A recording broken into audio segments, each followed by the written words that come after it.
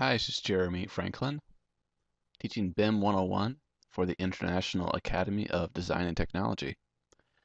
In this video, I want to go over the components of the interface of AutoCAD and do some basic customization of that interface to make it easier for new users. When AutoCAD first installs, it installs with some default settings, and we'll talk about how to change some of those to make it a little bit easier to learn.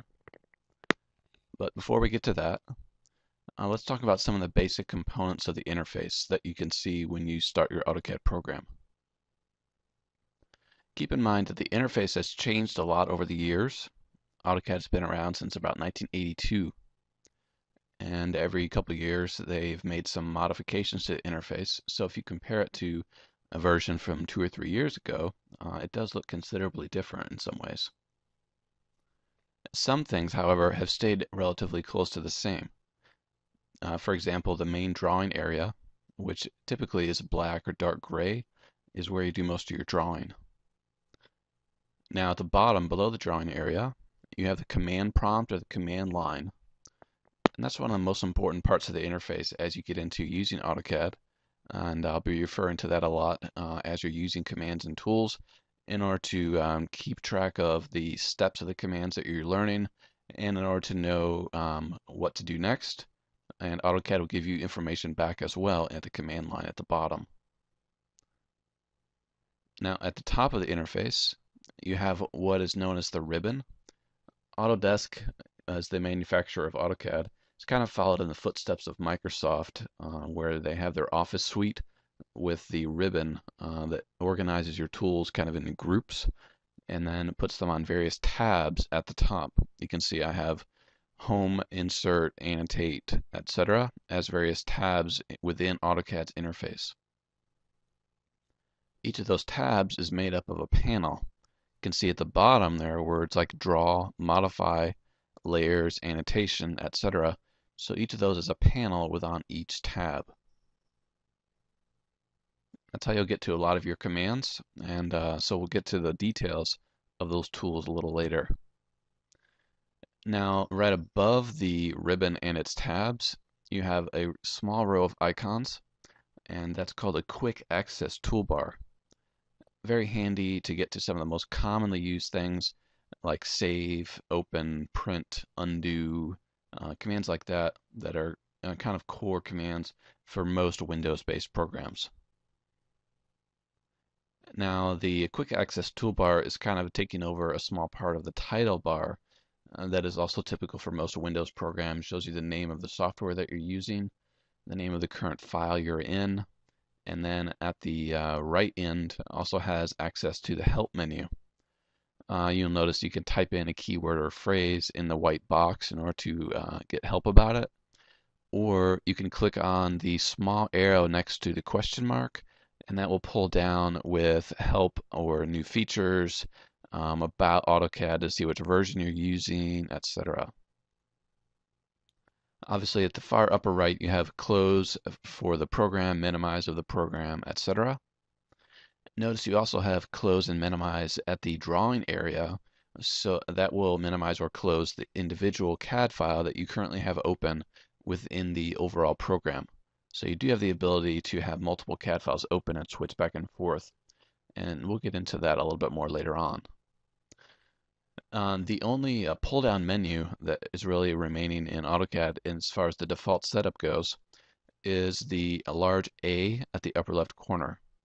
That kind of replaces the file pull-down menu where you have access to new, open, save, print, close, and some other basic commands.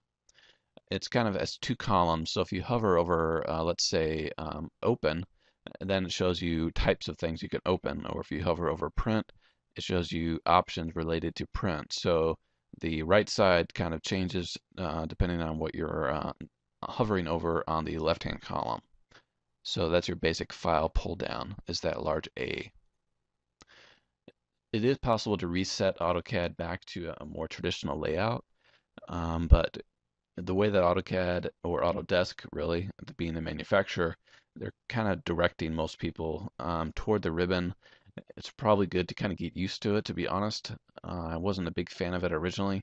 Still not really a big fan, to be honest, but I'm getting used to it a little bit because it can be a pain to reset every time you get a new version to change it back to the old version over and over again. Now, a few other comments about the ribbon. It is highly customizable. Really, everything in AutoCAD is very customizable, and that's one of the best things about it. You can move panels around, hide panels, make your own panels.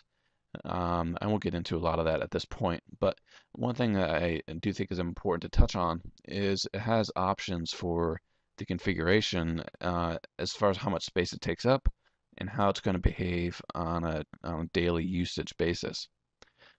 So next to the tabs, again, home, insert, annotate, etc. At the very end of that row, you'll see a small gray icon with a black arrow, and then there's another little arrow to the right of that. So the black arrow in the gray icon will toggle you between several different modes that the ribbon can be used. So I just clicked on that once, and it switches to these large chunky icons. When you hover over any one of them, then it flies out with the various tools underneath that panel. So the advantage to this is it's not taking up quite as much drawing area. The disadvantage is you may not know where all your tools are until you kind of get used to the interface a little. So it's a little bit slower to find things if you don't know where your commands are. Clicking on that arrow again will cycle you again to a different mode where it takes up even less space. Now all you see are the words draw, modify, layers, etc. Again, you hover and it flies out with your various tools on each panel. And there's one more mode, and that is fully retracted back. Now you have to actually go up and click on the tab that you want, such as home. And when you do, it flies out with all the panels in order to find your tools. And then when you move your mouse away, it automatically retracts back. Obviously, this takes up the least amount of drawing space, but again, it's a little bit more difficult yet in order to find the commands if you're not familiar with the interface. And one more click on that icon will take you back to where you started. So it will cycle between those different modes. So usually you kind of start out with it fully expanded until you kind of get used to where things are, and then you may choose to make it retracted to give yourself a little bit more drawing area. The small icon or the small arrow to the right of the icon allows you to go directly to one of those modes if that's quicker, because you may know specifically which one you want to go to. You also do have the option to hide specific tabs or panels. You can do that by right-clicking either in a blank area of the ribbon or anywhere on the ribbon itself, and then going to Show Tabs, and then you can uncheck any of the ones that you want to hide. Or obviously, if there's one not showing up that you do want, then you would place a check mark next to it, and then it will be exposed again. Or Show Panels. So again, tabs are the main categories at the top. Panels are the subcategories underneath that, so you can hide any that you specifically don't use. If you're just learning now, probably good to just leave them all on until you kind of get a feel for which ones you're going to use and which ones you won't. Now at the bottom, you have some very important buttons as well. The row of icons that are half blue, half gray on the very bottom left are your drawing aid things like ortho, object snap, etc. These will be very important as we get into drawing tools. I call them drawing aids because they're going to help you to be accurate, essentially.